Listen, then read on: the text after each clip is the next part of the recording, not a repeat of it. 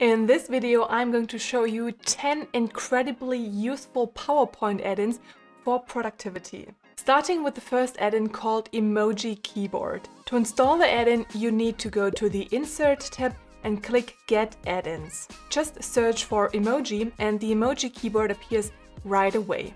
Click Add, Continue, and the add-in appears under your Insert tab as a separate tool. The emoji keyboard is great because you have all the commonly known emojis available for use in PowerPoint and you do not have to spend hours Googling for those emojis in proper quality. You have smileys and people, animals and nature, food and drinks, activity and so on. As well as you can change the skin tone for smileys and people. One of the greatest features in my opinion is the ability to choose if the emoji is inserted as a picture or a text file. If you want to insert an emoji as a picture, you can choose between different sizes. Just be aware that the smaller the picture gets, it becomes more pixelated. That's why I would always recommend inserting an emoji in L or larger and then decrease its size based on your preference. When in or decreasing the size of the emoji, make sure to press Shift or lock the aspect ratio by right-click, format picture and check the respective selection. Otherwise, you might run danger of ending up with skewed emojis. What I love about this add-in is that you can also insert the emojis as a text file. They look slightly different, but they are perfectly sharp and can be treated just as any other text in PowerPoint. You can increase or decrease their size by adjusting the font size, as well as duplicate them in one text box. This feature can come in handy if you want to use an emoji as a rating factor or the like. For example, when assessing a product and say product A got 3 thumbs up and product B 5. Next up is an add-in called Pro Word Cloud. And even if it's called Pro, it's a completely free add-in. So imagine you have a list of words that you would like to visualize in a word cloud. You could do that manually by counting each word and then creating a word cloud based on the number of times the word appears in the list, such that the more often listed words are bigger than the less often mentioned ones. But as you can see, this is a very tedious process which is facilitated by the add-in. Just mark the list of words you have, choose the font type, colors and case and click Create Word Cloud. By clicking on the display image, the word cloud is copied to your clipboard such that you can insert it on your slide. I really like the different font and color options that let you create a word cloud in so many different styles and formats to make it fit to almost every presentation. The next add-in is called Pexels and can be added just as the first one via the Insert and Get Add-ins button. Pexels is one of the biggest stock photo databases that has freely available pictures for everyone's use. The add-in has 3 main functionalities. First, you can just search for photos by typing in any keyword you would like, for example, city. Pressing enter, you will be given a number of pictures that you can scroll through. If you like one, just click on it and it will be inserted on your slide. Thereafter, you can resize, recolor or crop it based on your need. If you like a picture, you can also add it to your favorites by clicking on the small heart in the picture's lower left corner. Going back to the add-ins homepage, you can access your favorites in the top left corner. The greatest feature of this add-in, in my opinion, is the ability to search pictures by color. So for example, if you have a green themed presentation and you're looking for a suitable picture, you can set the color tone that you are looking for and click on the magnifier in the search bar. This will give you only those pictures with the selected color that perfectly matches your presentation. Finally, you can also search the most popular searches. But be aware that as long as you did not delete the color preference, this will be applied to your search. Now let's come to Draw.io, a very powerful PowerPoint add-in, completely free. Draw.io is very similar to Microsoft Visio that some of you might know, a tool to create all sorts of flowcharts, diagrams, network or organizational charts. Having added Draw.io to PowerPoint, you can either select OneDrive, Google Drive, or your device to insert an existing file, or you can choose to create a new file on OneDrive or Google Drive. Let's say you want to insert an existing file from your device, choose its location, Click OK and you will see it in your add-in panel in PowerPoint. If you click Insert, the diagram is inserted as a PNG file on your slide and you can modify it based on your personal preferences. Now, if you would like to create a new diagram, just click on New and the Draw.io application will open in your browser. There you can again choose to create a new or open an existing diagram. Let's say we want to create a new one and you will see that you can choose from about 100 predefined options. You could insert business or engineering charts, flow charts, maps, network charts, or whatever you are looking for. You can also start from scratch and open an empty diagram and create your own flowchart. Before you can start to draw, you are prompted to select the storage location and define a name, and there you go.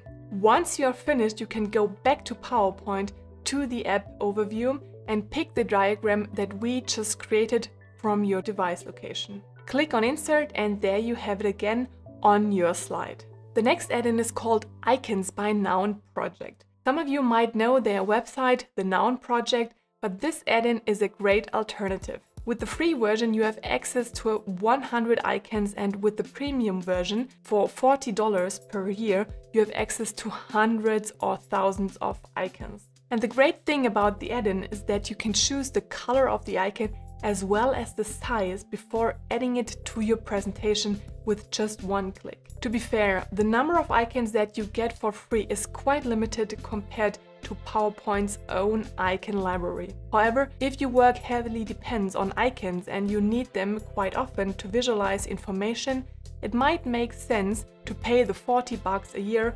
especially if this might be paid by your employer. Now let's look at an add-in called Symbols and Characters. As the name already says, the add-in allows you to search for symbols such as stars, circles, or currencies, as well as languages. Either you type in a specific character that you're looking for, or just use the common search terms on the homepage. For example, searching for circles gives you a broad selection of different sizes and shapes. I like circles or stars to assess certain criteria or dimensions. So let's say you need to assess a website by its user experience, the color scheme, or ease of navigation.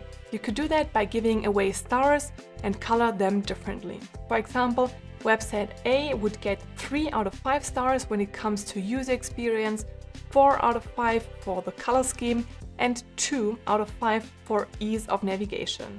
Text and comic characters is the next add-in that makes your life a lot easier, especially when you need to be a bit more creative. The add-in allows you to create your own customized comic character just by clicking through 5 steps that you're guided through. Doing so, you can easily design characters, for example, for user manuals, brochures, or when creating customer personas. The great thing is that it provides you with so many different options, and for example, to show even one character in different poses, such that you can quickly come up with a whole storyline. Another helpful add-in that I really love to use because it makes presentations so much more engaging and fun is Poll Everywhere. This is an app that allows you to integrate real-time polls in a PowerPoint presentation, and that therefore gives the audience the ability to answer questions and vote directly for something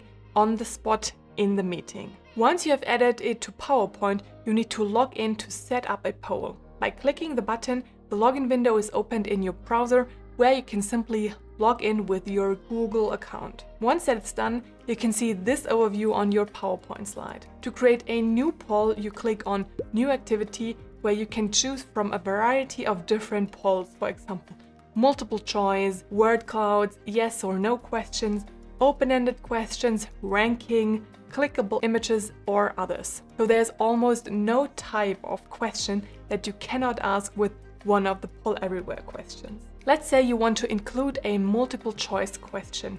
Click on this type of question and edit it. You can change the title of the question and the text of the answers by either just typing an answer or inserting a picture from your device as an answer possibility. By adding pictures, however, the slide might get a bit slow. In any case, you can also add or delete answer possibilities or reorder the options. Further down below, you can adjust the settings of the question. For example, if you would like to allow people to change their answer, allow unlimited answers per person, or some other things. Once you're done, you can click Save and the poll is ready to be used. Now, if you go into presentation mode, you will see the live results. So participants can vote either via a link or via text message. And whilst people will vote, you will see the results in real time on your slide. The great thing about Poll Everywhere is that it's completely free with the basic features, and you can include a number of polls in your presentation if you would like. Now imagine you are giving a talk or present something in your company with 25 people sitting in the audience, which is the maximum number of participants in the free plan. So it might be hard to tell everyone in that moment to go to that specific website and vote for the poll. But no worries, the next add-in will help you with that. I'm talking about a PowerPoint add-in called QR for Office. This add-in lets you create QR codes for websites, geolocations, or email addresses that you can directly add to your presentation. For example, if you have just created a poll and now want to add a link to the poll website for people to vote, you can take the URL and paste it into the input field of the add-in. Choose the color and background of your QR code as well as the size, and by clicking Insert, you have generated the QR code to the website. Doing so with your Poll Everywhere link, people in the audience could just scan the QR code in the presentation and are directly forwarded to the website to vote. You could also use the add-in, for example, to link to your email or phone number at the end of a presentation. So in case someone takes a look at it and wants to contact you, they can just scan the QR code and get directly to your email address or telephone number. Finally, let's look at To-Do List Pro, one more useful PowerPoint add-in. This is a to-do list that is built in PowerPoint and therefore makes it very easy to keep an overview of the tasks that are still open in this PowerPoint. Especially when collaborating with others, this might be handy and complement the comment functionality in PowerPoint. Once added to your PowerPoint, the add-in is super easy to handle. First, you can enter the name of your to-do list, and below you can add an unlimited number of items which are listed underneath each other. Once a to-do is complete, you can just tick the checkbox such that the item will be crossed out and is moved to the bottom of the list. If you want to delete one of the items, you can simply click on the red cross and it's disappearing. Now that you know the best PowerPoint add-ins, check out this video to learn how to create winning presentations.